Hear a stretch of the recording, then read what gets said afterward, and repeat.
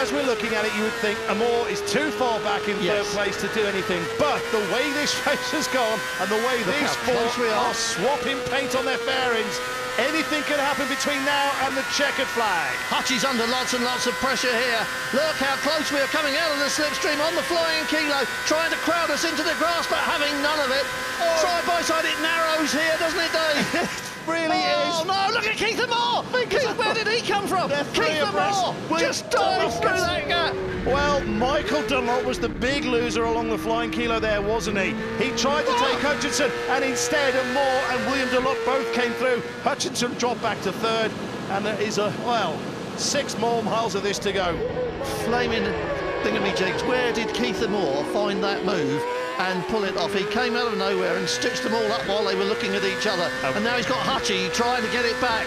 William Dunlop got a great toe as well there, didn't he? But he's not managed to maintain that momentum. We're looking back at Ian Hutchinson. He knows he's got to get past William Dunlop if he's going to win this race.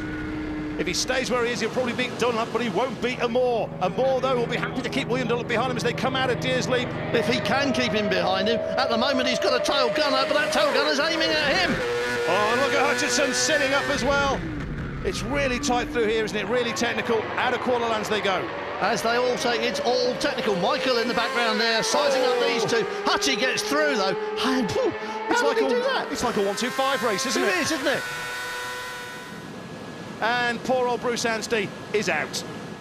Disappointment again for Bruce and the Taz squad. Cameron Donald didn't start, but it's joy, joy, joy for Keith Amor, or is it William Dunlop is trying to change that as hard as he can? Well, William Dunlop started this part of the race 0.4 of a second behind Keith Amor, so even if he does get past him, he needs to pull away from him as well as they come down to the Lindsay hairpin. What chance is there of him getting half a second in front? Look at Hutchinson, the speed he's carrying in, he's going the long way round to the hairpin. And the speed he's taking Amor's line, he's taking Amor's toe, and he did exactly what he had to do. Michael Dunlop's out of it, he's 4 seconds behind. Forget Michael Dunlop, but William Dunlop could still have a chance, but he's left it too late.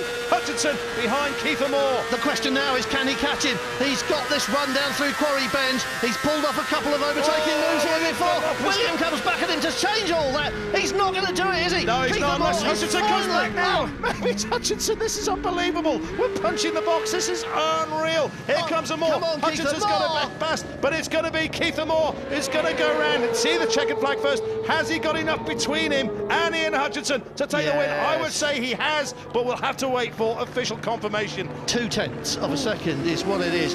That is going to be probably the most popular win of the day, although Ian Locker was very popular, Ryan Farquhar was very popular, and this is going to be popular as well. 0.2 of a second between Keith Amor and Ian Hutchinson. William Dunlop half a second further back behind the pair of them.